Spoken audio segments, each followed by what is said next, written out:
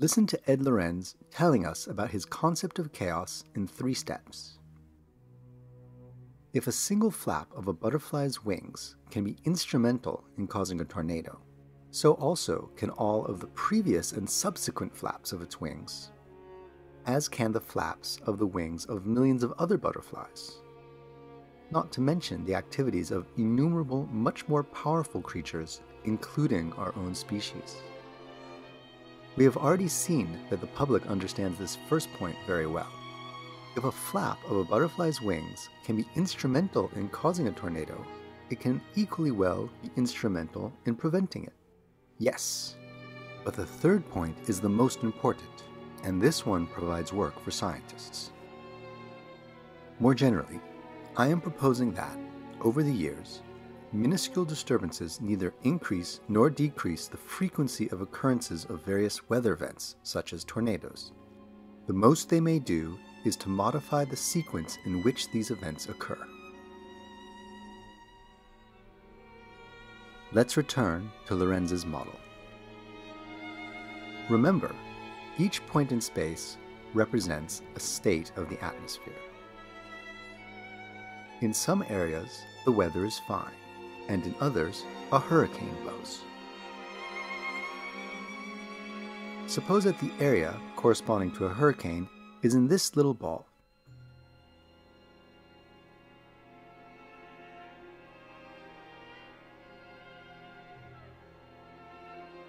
Let's take an initial climate condition and let's observe the trajectory that results.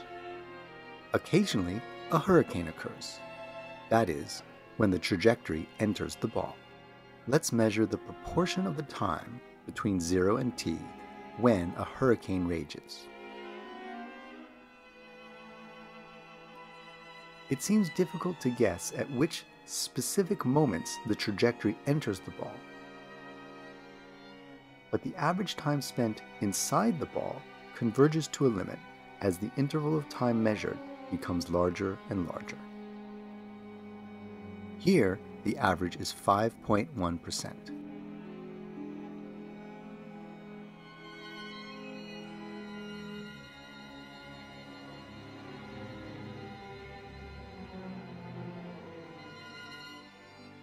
Now we take a different initial condition and do the same calculation.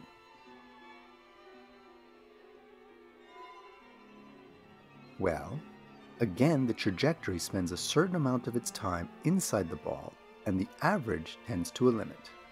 Oh, how about that? The average is the same as before, 5.1%. Let's try it with yet another trajectory.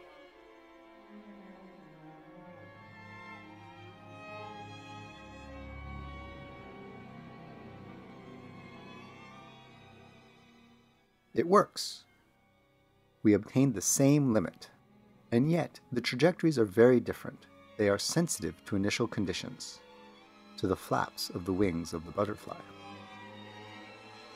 We add another ball, pink, maybe, and a third one, green, perhaps corresponding to heat waves or to snow. As a trajectory unfolds, it crosses the balls in a certain order. To see what happens, let's watch 3 trajectories, each starting from a different initial condition.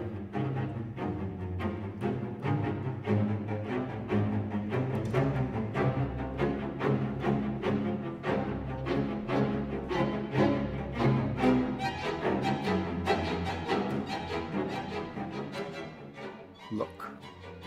On every trajectory, situations, hurricane, snow, heat wave, alternate incomprehensibly and in a different way for each trajectory, impossible to understand. But the proportions of yellow, green, and pink converge rapidly into the same limits. Here are the averages: 5.1, 14.03, and 7.4%.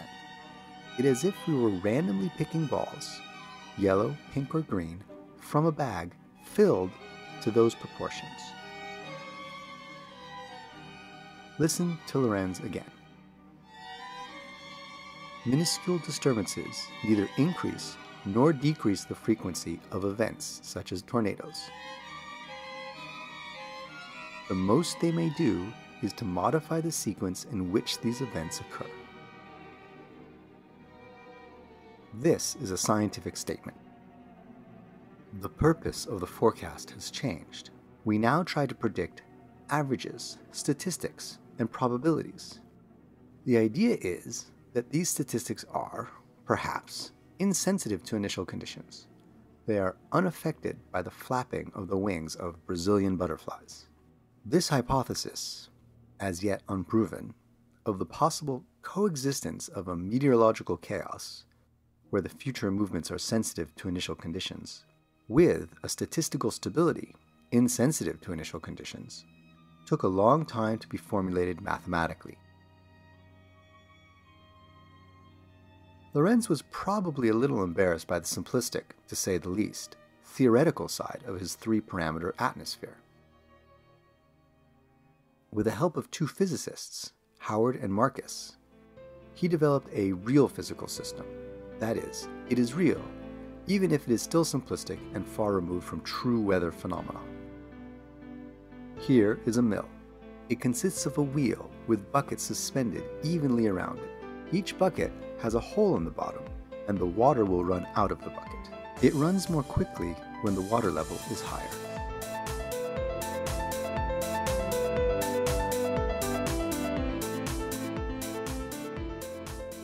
We open a valve at the top and watch how the mill moves.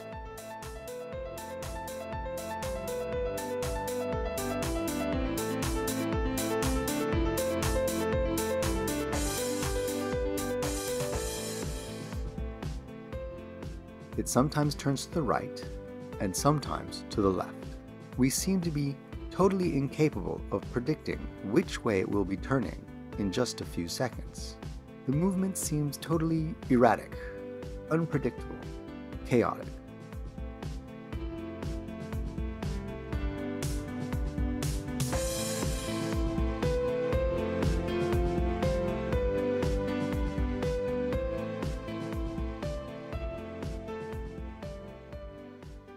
In fact, there is a relationship between the mill and the Lorenz attractor. Let's choose three numbers to describe the mill. For instance, the angular velocity and the two coordinates of its center of gravity. The evolution of these numbers traces out a yellow curve in 3 space.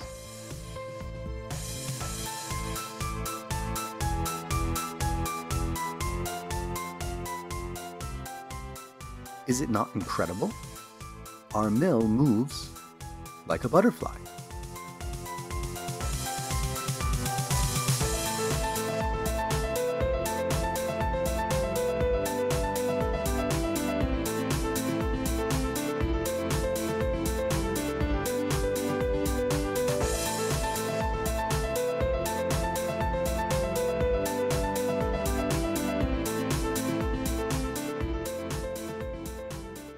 Let's change the initial position imperceptibly.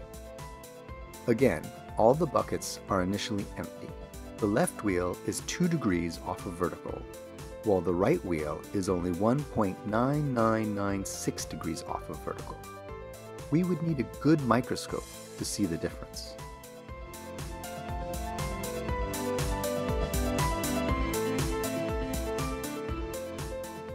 Yes, there is clearly a sensitive dependence on initial conditions. After a while, the two mills have completely different behaviors.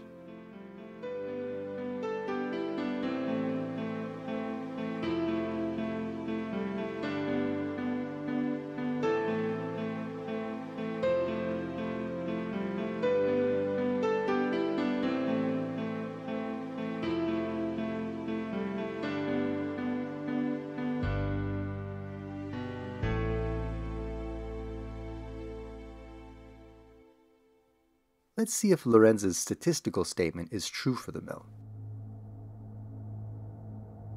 Our two mills take off from almost the same position. Let's measure their speed. For example, 25 times per second for 5,000 seconds, so 125,000 observations in total. For each observation, we note the rotational speed of the wheel. One simple idea is to do what statisticians do. we use a bar chart to illustrate the distribution. We divide the possible speeds into 35 equal intervals. We count the number of times that the measured speed falls in each interval. Here is the result. Some intervals appear to be visited more than others. Our two mills behave in very different ways. They have a sensitive dependence on initial conditions.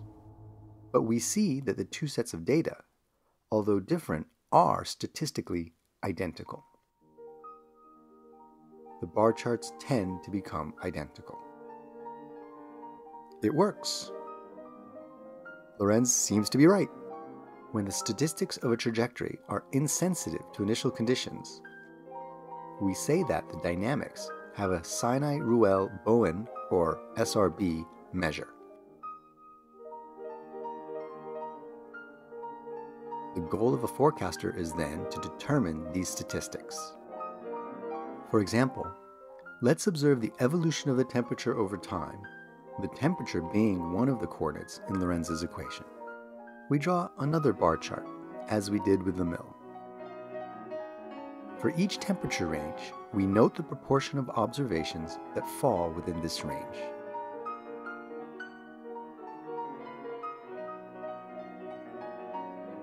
Even if we consider trajectories that are quite different from one another, after a while, the charts tend to become identical. The Lorenz attractor has an SRB measure. It is as if the temperature was changing at random, but with very specific probabilities. But there is a lot left to do mathematically and physically. We must find these probabilities and these distributions in order to be able to say something useful.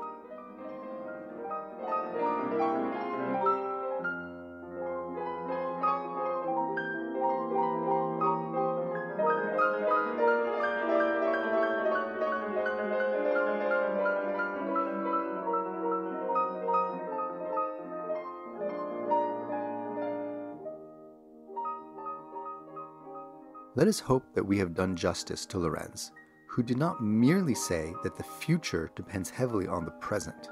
Many people before him said that. He also, and more importantly, contributed the following idea. By refocusing on statistical issues, science can still make predictions.